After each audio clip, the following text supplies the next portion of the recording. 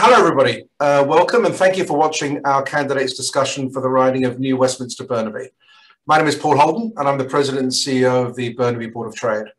Before we start, I'd like to take a moment to recognise that we, at least here in the Board of Trade office, are on the traditional homeland of the Hunkaminam and Skohomish-speaking people, and we extend our appreciation for the opportunity to hold a meeting on this territory. As the Chamber of Commerce for Burnaby, the Burnaby Board of Trade stands at the cross-section of where business and community meet. And we work to foster and support a thriving, successful and sustainable community for businesses, employers and the citizens of the city. To help the community get to know the local candidates in the federal election better, the Burnaby Board of Trade is holding these discussions for each of the 3 Burnaby ridings, which are being shared to everybody throughout our community. We've extended invitations to all the candidates in each riding to participate, and I'm very pleased today to be joined by the following candidates running in the New Westminster and Burnaby riding. We have Kevin Heidi with the People's Party, we have Rosina Jaffa with the Liberal Party, Peter Julian with the New Democratic Party, David McDonald with the Green Party, and Paige Munro with the Conservative Party.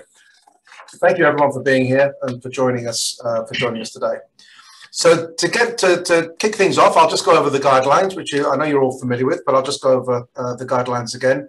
You'll each be given 2 minutes to provide opening remarks in alphabetical order by last name.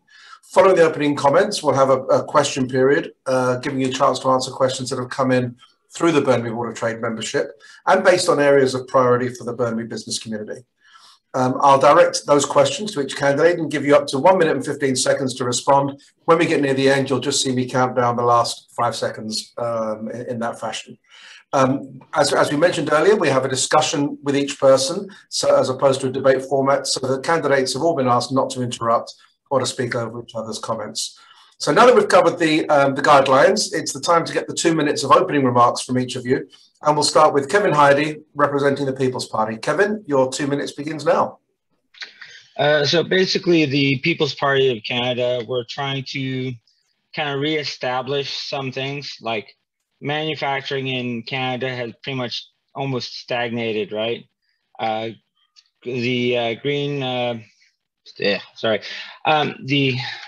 green taxes or carbon taxes have dented the economy. Reducing housing means that less people are buying houses, and as such, the house prices go up because more people, less supply. So, yeah. The other thing is we're looking at taking care of our backyard first. You know, healthcare, education, industry, it's all tied together. We want to develop Canada into a more prosperous nation so we can help other nations. We can't help other nations if our backyard is ugly, if it needs work, right? So what we're trying to do is reestablish Canada as a pioneering country. Thank you.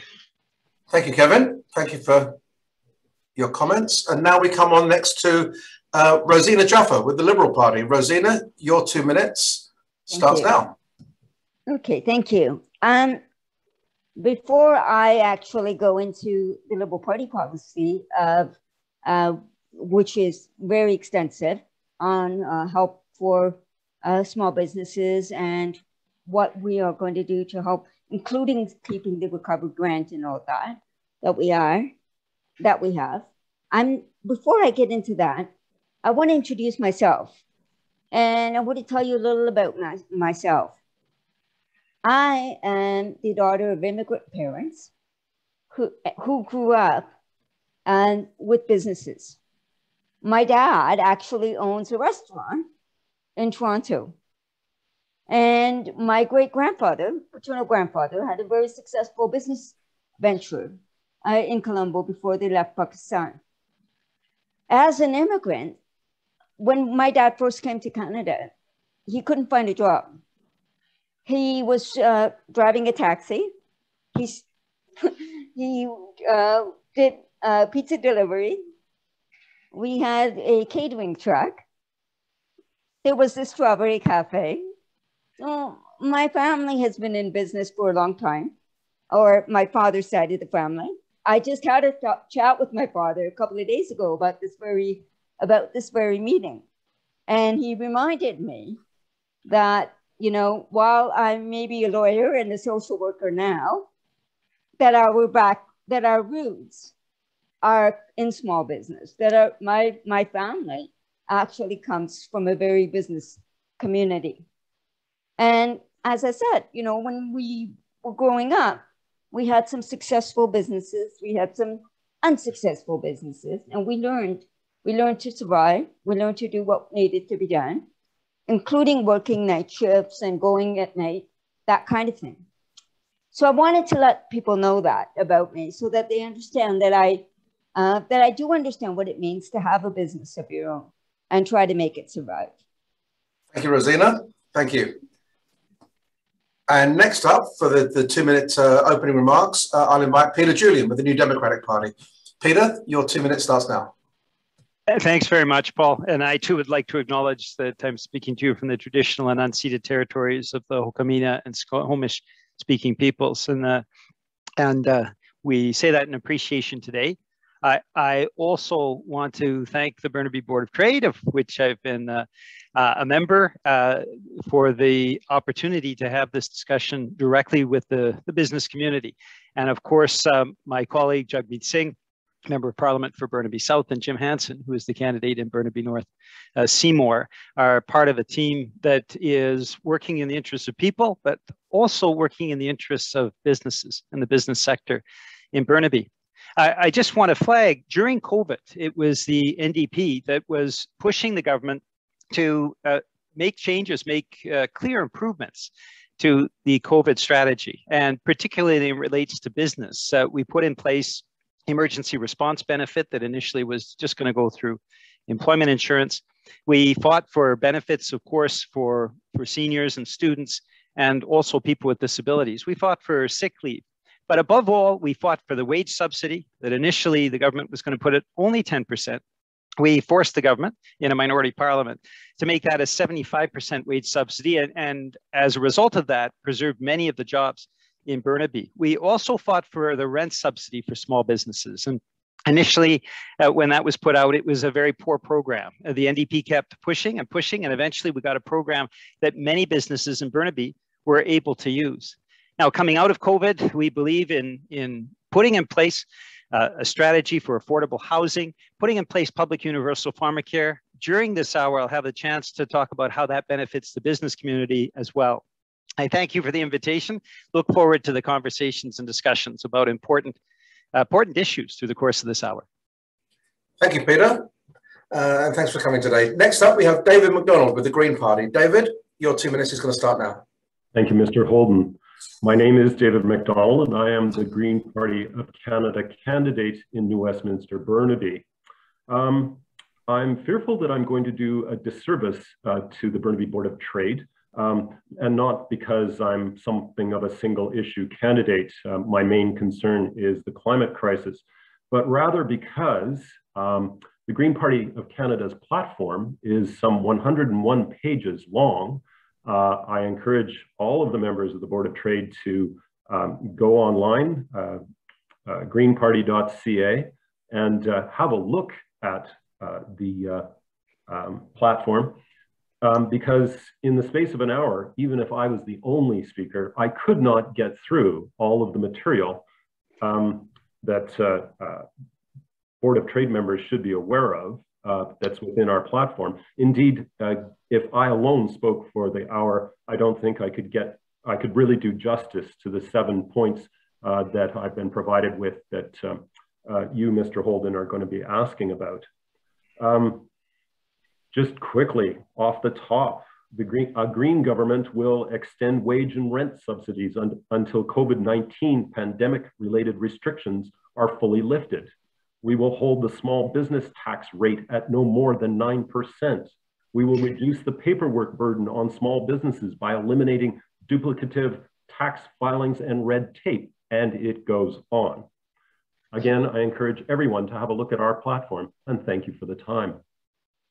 Thank you, David. And now we'll come on to our final speaker today, Paige Monroe from the Conservative Party. Paige, your 2 minutes starts now. Yeah, good afternoon. Thank you to the Burnaby Board of Trade for this invitation and to all the other candidates. I'm really looking forward to this discussion. I am a new and young candidate. I'm really grateful to have been chosen by the Conservative Party to represent them as their candidate for New Westminster-Burnaby. This riding is my home. I'm just going to use this opportunity to introduce myself, and we can obviously get into the Conservative policies as they have been formed to support small businesses and economic growth, as that is a major keystone of the party's platform. But myself, I spent the first half of my childhood in Burnaby. I went to elementary school and high school in Burnaby, and then I moved with my family to the Queen's Park area of New Westminster and spent many happy years there as well. I moved away for university. I studied international relations and security, and I wrote my master's dissertation on Canadian foreign policy in Afghanistan, which sadly has become quite relevant recently. So I've been following that very closely. And really, I was motivated to run as the candidate because I think, you know, young people, it's not good enough to just complain. If you actually want to see change and you want to stand up for local issues, you have to put yourself in the line of fire, take the hard questions, listen to people, and really try to honestly and forthrightly represent this community. So it's been my honor to work in to that end in this campaign. And yeah, I really think that we need to have a plan, a real plan to move forward after COVID-19, get small businesses the support they need because they're the backbone of our communities. So thank you very much. Thank you, Paige, and thank you to all of you for those opening remarks. We're going to come on to our question period now, and I'm going to go for the first round of question, or the first question and the first round of responses. We'll stick to the same order that we just had for opening remarks, and then I'll be rotating it as we get through the questions. So that means, Kevin, you're up first. And the first question is, during the pandemic, government support such as the wage subsidy and the commercial rent subsidy have been lifelines for many Burnaby businesses. What are your thoughts on how those programs were rolled out so far? And what should be the future of these and other similar COVID support programs for businesses? Kevin, you've got 1 minute and 15 seconds. Well, these programs, the way the government handled COVID, they became necessary. There are countries and even some states that didn't even bother locking down, and hence these programs weren't really needed there, right? So the biggest problem is how we deal with COVID. I mean, I would like us just to open up, go back to normal, deal with it as we can. We're going to get waves regardless, and businesses will thrive as they make decisions based on what they want to do with their people and customer base that comes to their store. The money is, let's face it, if a business is going to fail, it's going to fail. You know, government money is going to be a miracle for that business, right? So the best thing we can do, open up, get back to normal, start living our lives, start developing our communities again. COVID has just been a big, huge road bump on that path. So, like I said, these policies became necessary because of how the government handled COVID. Thank you. Next up for this question is Rosina. Rosina, you've got 1 minute and 15 seconds. Sure. Can everyone hear me okay? Yes. Yep. Since the beginning of the COVID-19 pandemic, we fought for all Canadians and businesses, protecting millions of jobs and putting Canada on the fast track to recovery.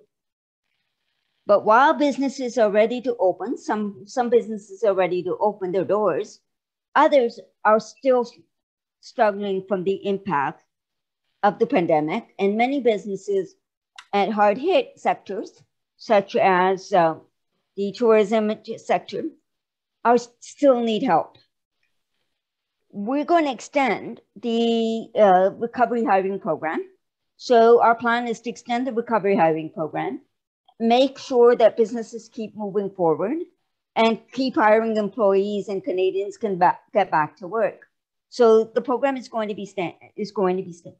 As far as the hardest hit sectors, we're going to protect Canada's tourism industry, and by temporary wage employment,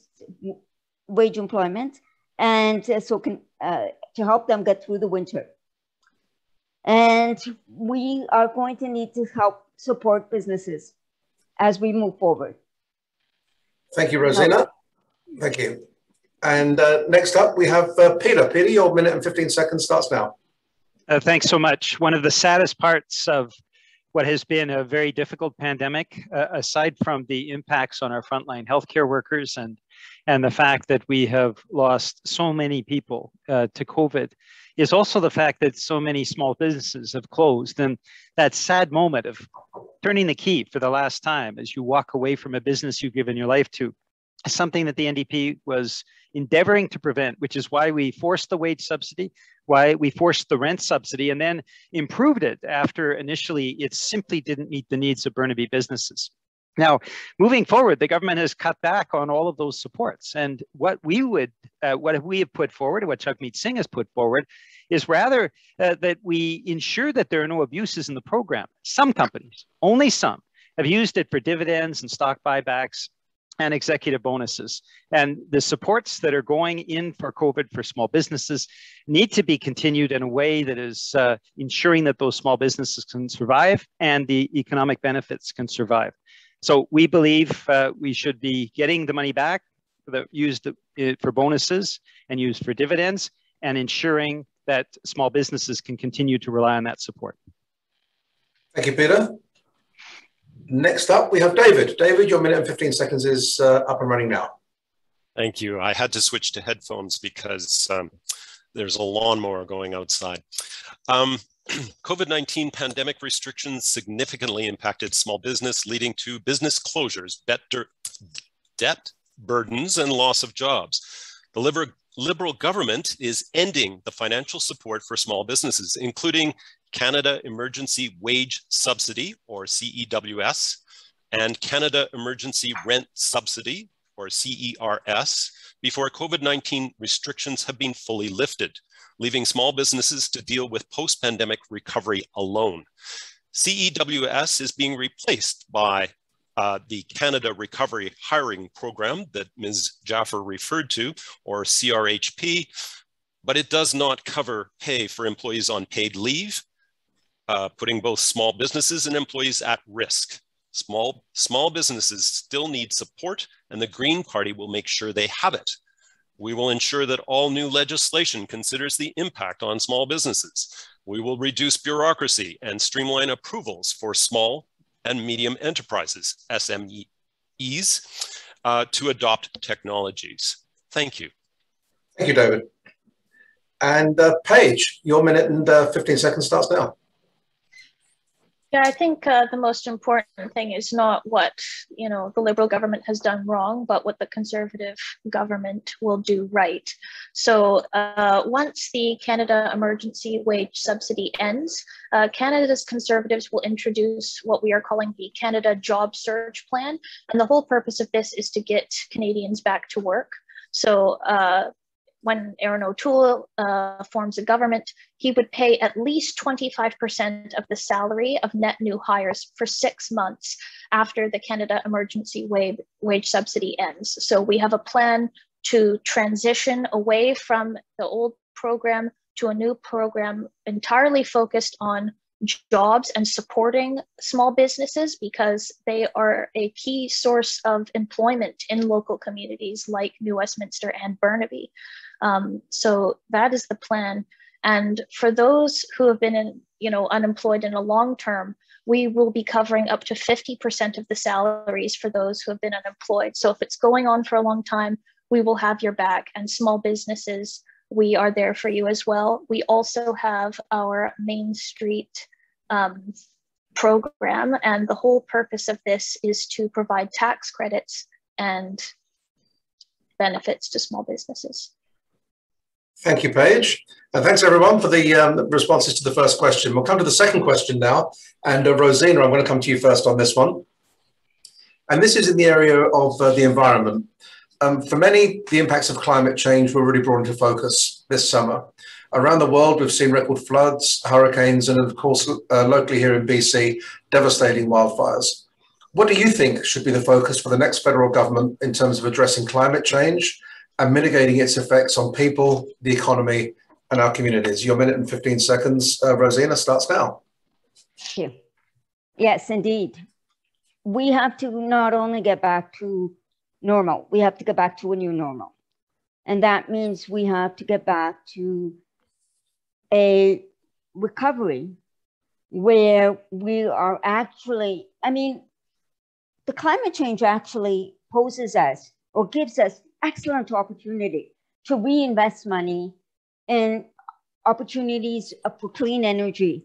We are going to be allowing investments for clean investments. We are going to be encouraging businesses who want to support a clean environment.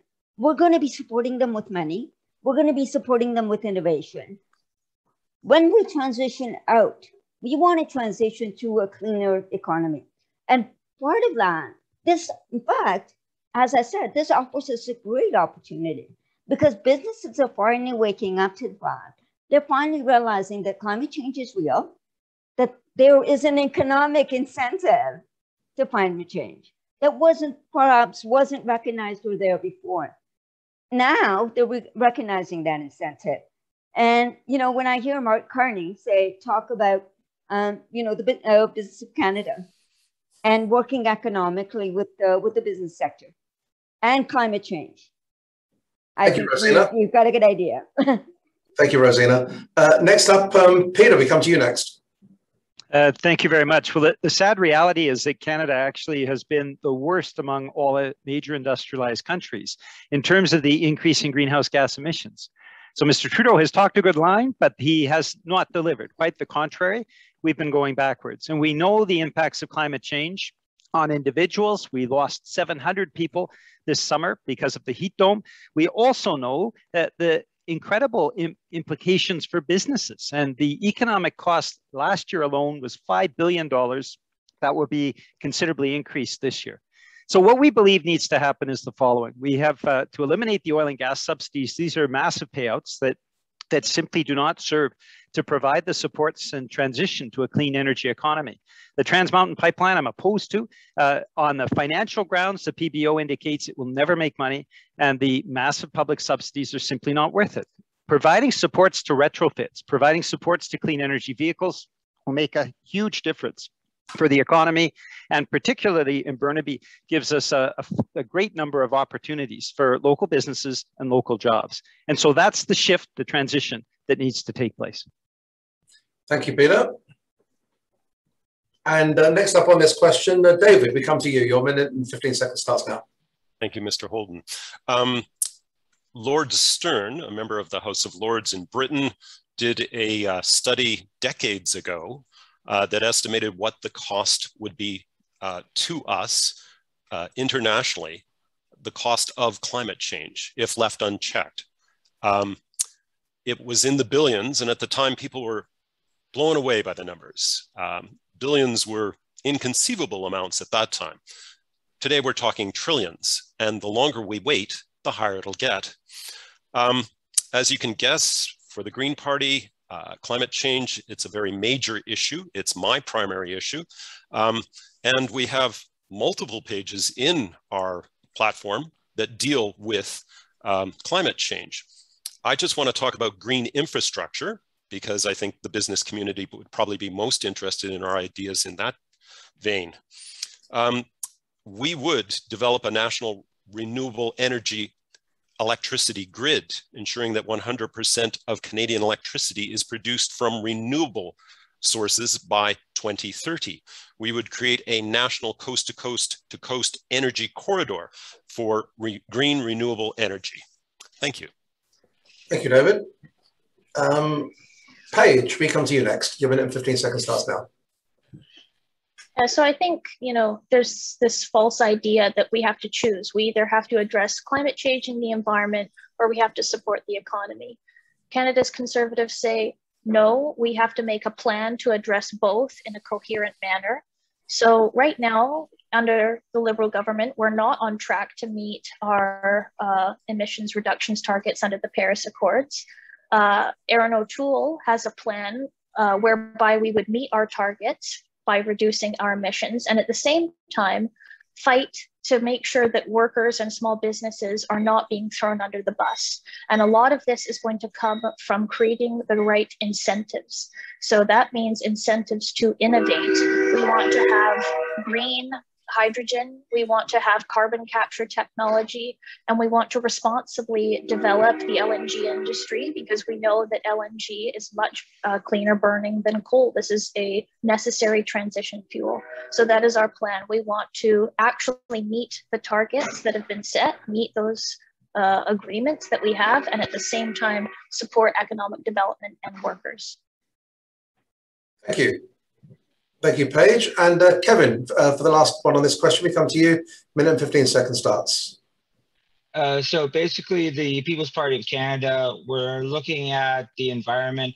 The amount that Canada contributes to global warming is very minimal. We're looking at more or less a carbon tariff on countries that have high pollution.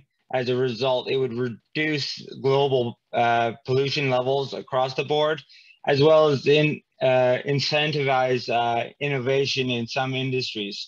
As far as like green energy, is like Germany went all wind and solar, and their greenhouse gases shot up hugely. We need a very robust energy network for any projects for energy generation in Canada. Thank you. Thank you, Kevin.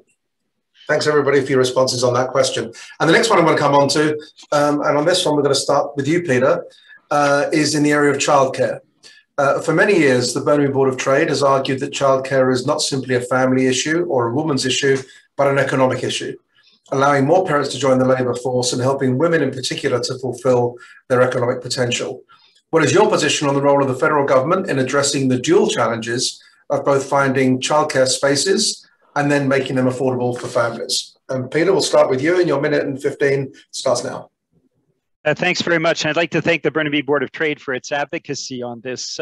Childcare is not only an important social program, it also has economic benefits. For every dollar invested in childcare, there are many dollars that are unleashed in the economy. And so it's one of these issues where when you make the investment, it's a win-win, both in terms of the quality of life for families, but also in terms of the economic benefit for the community. And so I'd like to shout out to the BC NDP government that has taken the lead nationally on childcare. The NDP for many years has talked about childcare as being of the utmost priority. We've now seen the Liberals start to move in that direction, but given how many times they've broken promises solemnly. Remember in 2019, the solemn promise was pharmacare. They've not delivered. What we will continue to do, whether we're in government or in another position in the Parliament, that's up to Canadians to choose. We will continue to fight for childcare and childcare agreements that provide supports to families right across this country. It is simply good sense. Other countries do it. Canada needs to follow best practices. Thank you, Peter. And next up for this question, then we come to you, David. Thank you. The Green Party would dedicate additional resources to making a universal, affordable, early learning and childcare system a reality. And I put an emphasis on the early learning aspect. We would collaborate with provinces and territories, local communities, Indigenous communities, and the childcare sector to ensure that a comprehensive short, medium, and long-term policy roadmap based on the principles of universality, affordability, quality, inclusivity, accessibility, and equity finally becomes a reality. These principles will ensure a right of access for all children, regardless of their parents' work status or income levels, while at the same time allowing for regional and local adaptation. We will improve and strengthen parental leave, make parental leave more inclusive so it covers leave to care for elderly family members, leave following marriages, and more flexible and better paid. Finally, we would increase federal childcare funding, immediately begin to ramp up federal childcare funding to achieve the international benchmark of at least 1% of GDP annually. Thank you. Thank you. Thanks, David. Paige, we're coming to you next, and your minute and 15 seconds starts now. Yeah, thank you very much. So I think the issue is that both the NDP and the Liberal plan have sort of a government knows best mentality when it comes to childcare, whereas the Conservative Party says that actually parents know what's best for their own families. And so our childcare tax credit system actually puts more money back into the hands of parents, empowers women to choose whether or not they want to participate in the workforce outside the home or within. And that's a family-centered decision that each individual unit will make. And we have to have enough respect for individual families to let them hold on to more of their own money and make those decisions for childcare. I think that's essential that parents are in the driver's seat, and we can't afford more of an inaccessible system where we just have promises and no delivery. So I think that's the main thing, is we're going to speed up this process by making it a tax credit system, empower families and individual women to make the choices. And that is how the Conservatives will approach this issue. Thank you, Paige. And now we come, Kevin, to you on this one. Well, basically, early childhood, it's important for child development. The People's Party of Canada, we're looking at actually just reducing the cost of living. If cost of living goes down, people have more money and they can invest in the child's future, how the parents and the family wants the child to develop. This is important for not having to rely on a third party, say the government or any charity, for that financing for that child's development. Cost of living is too high in Canada. We're having a housing crisis in many cities. It's going to have to be a very broad solution to tackle just a simple issue, unfortunately. Thank you. Thanks, Kevin. And finally on this question, Rosina, can we come to you? Thank you. We've had a lot of interest here, and as a woman and working force, we have the whole idea of making sure that we have childcare and the economic issues of childcare. I like the way you first began by saying that it's not just a women's issue. It's not just a social issue. It's an economic issue. And I'm very, very committed to making sure that people understand that they understand that keeping women out of the participation of the workforce is very, very detrimental to the economy as a whole. So that's one point. Second point that I want to make is that we're working towards the $10 childcare. As you've all heard, Deputy Minister Chrystia Freeland has gone on and on about it. We have a plan out there. Mr. McDonald's criteria that he mentioned, the quite well laid out criteria, accessibility and affordability, are very, very important. These are criteria that we want to make sure is in an early childhood learning system. I hate to disagree with Ms. Monroe. I don't think this is, but I think it's really important to have a childcare system where we have someone that has a standard. Thank you. Thank you. And thank you all for your responses to that question. The next area I'd like to come on to, and on this one, I think we're coming to David first, and this is in the area of housing affordability. A top concern of Burnaby businesses, big and small, is the cost of housing. For them, they see its impacts on the labour force as it becomes harder to find workers as they have to live further afield, and those that they can find need higher wages to afford housing.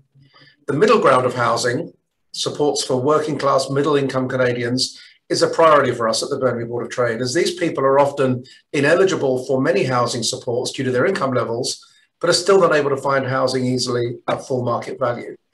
What do you think can be done or should be done to address the housing affordability challenges in Burnaby and across the Lower Mainland? And as we mentioned, David, we're coming to you first. Your minute and 15 starts now. Thank you, Mr. Holden.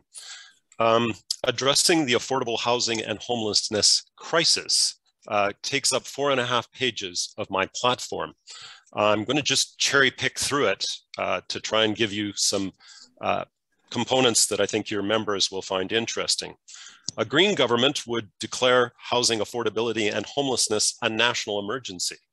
We would redefine affordable housing using a better updated formula that accounts for regional variations across the country. We would immediately appoint the Federal Housing Advocate as established in the National Housing Strategy Act, but I gather that is currently vacant. Something that might interest British Columbians in particular is that we would strengthen regulation to limit foreign investment and end predatory practices in residential real estate. We would raise the empty home tax for foreign and corporate residential property owners who leave buildings and units vacant. We would assess the role of real estate investment trusts, or REITSs, in Canada's housing market. We would close tax haven loopholes, which allow foreign investors to hide the names of beneficial owners of properties in Canada. And we would crack down, of course, on money laundering in Canadian real estate. Thank you, David. Thank you. Next up on this one, we have Paige. Your minute and 15 starts now. Yeah, thank you very much. So housing affordability is one of the major issues that Canada's Conservatives are trying to tackle, and this is going to come from three main things. Right off the bat, we want to have a foreign buyer ban. If people are not purchasing property because they're going to be a part of the Burnaby community, that's a problem because the market needs to reflect the economic capacity of the people who are actually living there. The second thing would be to actually increase the supply of not just single family homes, but rental units. So we want to incentivize much more purpose-built rental properties, as well as build 1 million homes over the next 3 years. And part of this is going to come from actually releasing real estate to make that land available. So Aaron O'Toole's government has an extensive plan to actually release at least 15% of the federal real estate portfolio to open up space for houses to be built. So this is absolutely crucial. I hear it every day when speaking to people. I'm a renter myself. I think a lot of people feel this squeeze, and we have a plan to tackle it. Thank you, Paige. Kevin, can we come to you next, please? Sure. People's Party of Canada, like I said before, we're trying to reduce the cost of living. One thing we've noticed is I think the Liberal government is planning to bring in 4,000 immigrants. This impacts the housing and rental market hugely, because if we do not have the capacity to house them, then we're having competition, and the landlords and people selling can set the price at the highest level they can think they can get. And without reducing immigration and developing housing in our nation, we are not going to be able to tackle this. And that's why People's Party of Canada is actually looking at it from a bigger picture. What are the things that are affecting the housing market, and what we can do to actually minimize the problem? Thank you. Thank you, Kevin. Next on this question, Rosina, we have you next. Thank you. Thank you. Housing is a very, very big issue. And the Liberal Party believes that every Canadian deserves a safe and affordable place to call home. I think that we, young Canadians, feel that finding a home and affording a home, and especially buying one, is going to be out of their reach. So one of the things that we're going to be doing is we're going to be talking about the owning a home, and giving young Canadians under 40, $40,000 towards the purchase of a home. That is one thing that we're going to be doing. We're also going to be looking at rent to own, so that people that are currently renting can also look at having the rent to own market. We're also going to be looking at the real estate market. Undoubtedly, the real estate market right now needs a lot of work. It needs a lot of work. It needs to be corrected so that it doesn't exploit Canadians. And we need to make sure that that's done properly. All of that has to be done to make sure that people can afford a home. As far as immigration is concerned, I just wanted to say that, you know, you have to also remember that immigrants are also the ones who are going to be staffing your businesses. So while, yes, it's okay to say, well, we don't want immigration because of housing, because it's house to housing, it's also the immigrants that you need to deal with your labor shortage. I'll leave it at that. Thank you, Rosina. Thank you. Peter, can we come to you finally on this question, please? Yes, thanks very much. And I concur with my Liberal colleague. Burnaby is a welcoming community, and I didn't like those comments at all.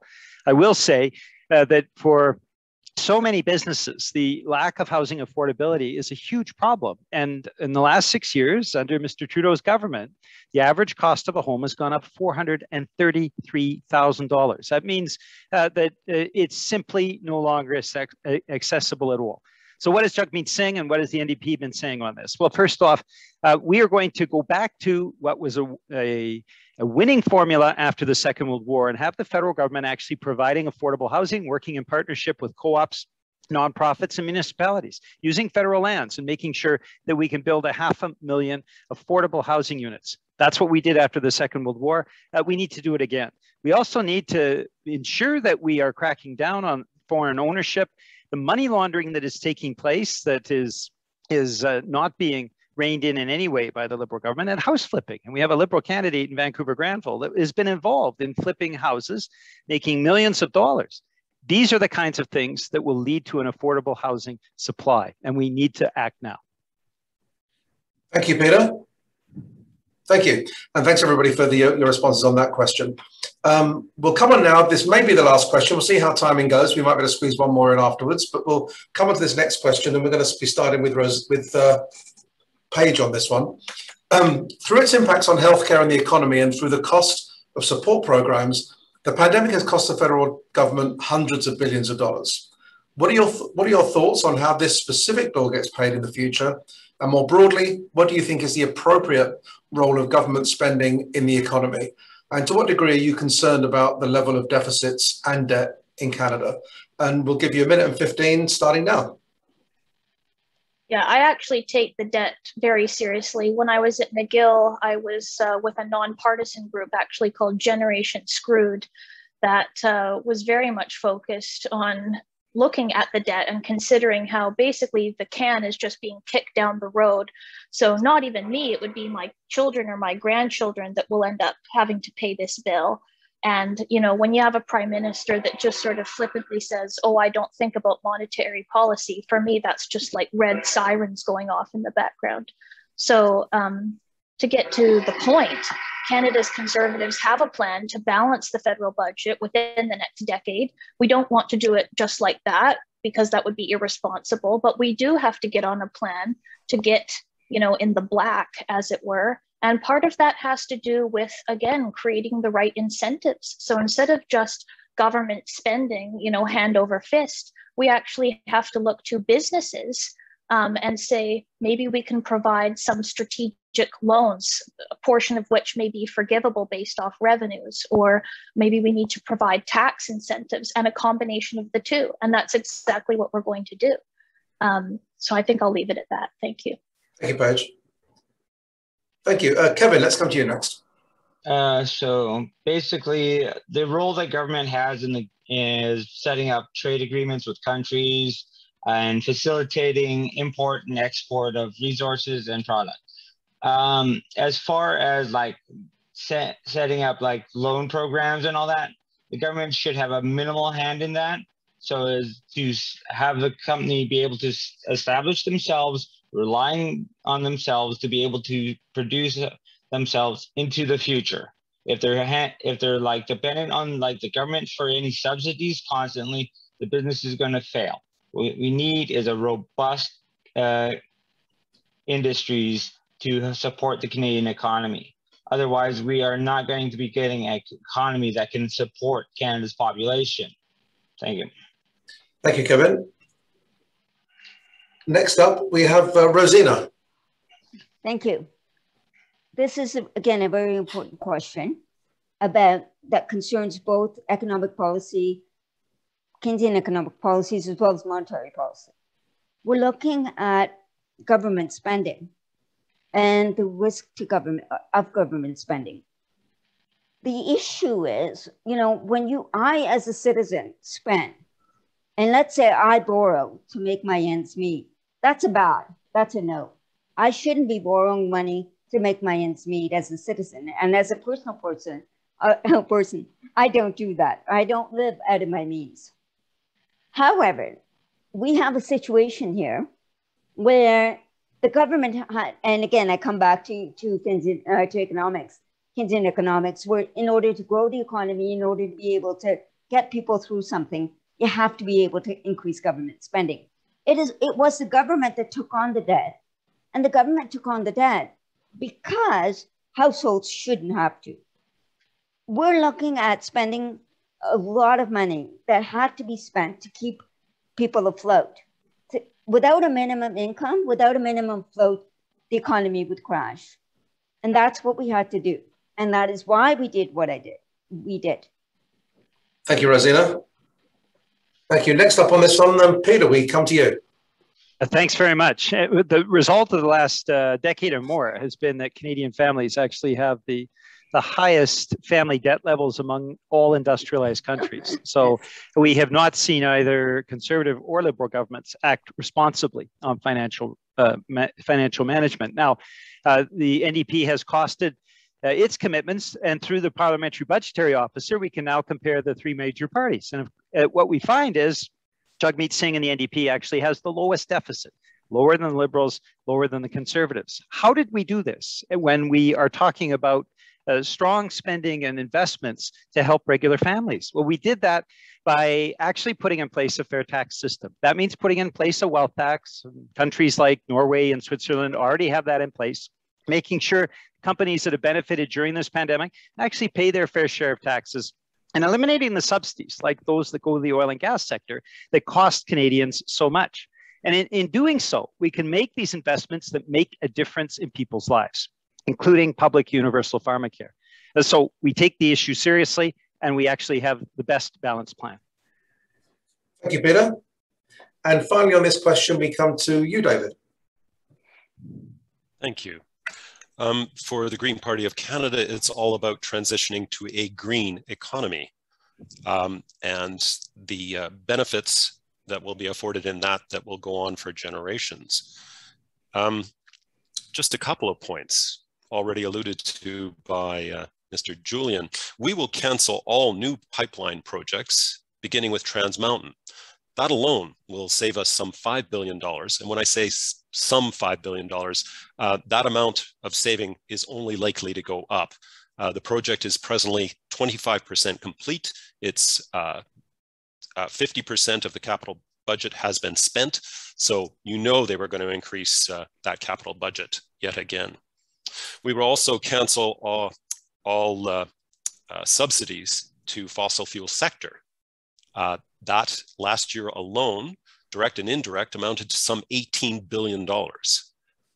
With that $23 billion that we would be saving, I think we could do a lot to invest in renewable energy and put people to work in the renewable energy sector.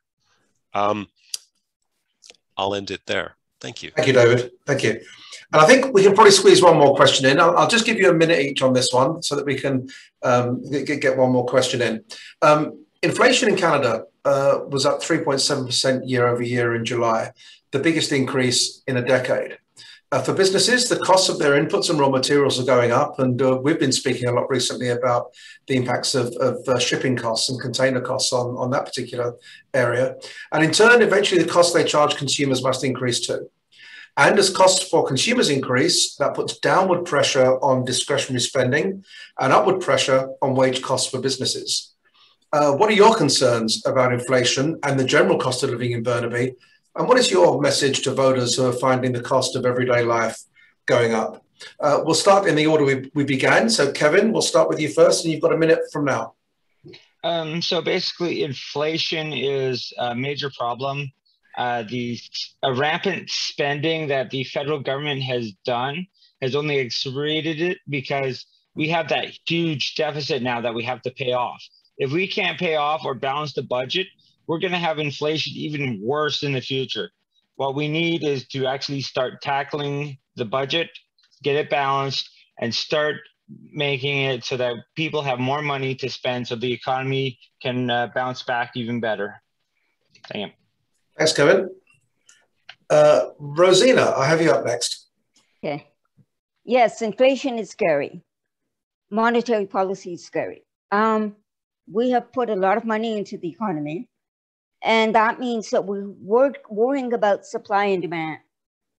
The demand for products has increased, while the supply has remained stable or shrunk. As that demand and supply catches up, inflation will catch up. We will get inflation back under control, but we're going to take a while to do that. It's going to take the economy getting back into its own course. Canada hasn't had inflation for years and years and years. We were worried. We were so worried about the depression that we, in fact, allowed the inflation to happen, and we will get that inflation back in control. It's not a dirty word. It can be handled, and it will be handled. But we have to realize simple economics in terms of the supply and demand and how that impacts inflation. Thank you. Thank you, Rosina. Peter, we have you up next. 1 minute, please. Thanks very much. And yes, it's a matter of concern. The increasing cost of businesses is another challenge that businesses in Burnaby are facing. And what the NDP has proposed is things like capping interchange fees. Credit card companies are gouging local businesses, and the federal government simply has not stepped up. And the NDP government simply would. And when we talk about cell phones and data plans, Canadians pay among the highest prices in the world because the government is simply not inclined to set any limits to the big three. And what an NDP government would do, as other countries have done, is cap those charges. The other element that will make a big difference for Burnaby businesses is public universal pharmacare. Businesses across Canada pay about $6 billion in drug plans. The competitive advantage would be about $600 per employee to have public universal pharmacare rather than the hodgepodge of plans that businesses are obliged to buy right now. And so these are ways that we can reduce cost to businesses. Thank you, Peter. Can I come to you next, David? 1 minute, please. Please do, Mr. Holden. And I'm going to narrow my comments on inflation to something that the Burnaby Board of Trade brought to my attention in preparation for this talk, and that is the 400% increase in the past several months for container shipping. And you might wonder why an environmentalist would be in any way drawn to this particular topic and this particular element of inflation. I noticed that one of the Burnaby Board of Trade's recommendations is expediting assessments of the current and future port capacity and supporting increases to our trade infrastructure capacity. This will surprise you, but an environmental group reached out to me early in this campaign, the South Islands group, where they have freighters, transport ships, harboring and running their engines. Clearly, the Port of Vancouver needs to be updated and upgraded. Thank you. Thank you, David. And finally, to help us wrap up today, Paige, can we come to you? Yeah, thanks very much. One of the key things that the Conservatives are focused on is our recovery plan, and that involves a robust economic growth plan for Canada. We have to get our financial house in order, or everyone is going to suffer. It's going to be small businesses, and it's going to be families. It's everyone. So, you know, again, going back to the deficit, if we don't start getting this under control, then inflation is just going to continue to be a problem. People's money that they've worked so hard to save, the value is going to be less of that. And then their grocery bill is going to be higher. Their utility bills are going to be higher, and they're going to have less financial power to actually pay for it. So we have to adopt a responsible and measured approach to balance the budget over the next decade and control inflation so that Canadians are more economically empowered with the money they have. It has to retain value, and this is essential. Thank you, Paige. And thank you to everyone for joining us today for this really insightful and important discussion with the local candidates in the new Westminster-Burnaby riding. I'd like to thank all of their candidates, not just for your time today, but also for putting yourselves forward as candidates in the federal election. Public service is a really important part of our society, and I commend all of you for stepping up to offer your services. I also encourage everyone to get out and vote. You can vote at your assigned polling station on election day, Monday the 20th, and polls will be open for 12 hours on election day. For more information on how you can vote, you can call 1-800-463-6868, or you can visit elections.ca. Thanks again to our 5 candidates here, A, for coming in today, and B, for stepping up to offer your services to your communities. We really appreciate you doing that. And I know you've got lots and lots of door knocking and other activities to do for the rest of the day and the week. So good luck with all of that to all of you. And we'll see you again soon. Thank you.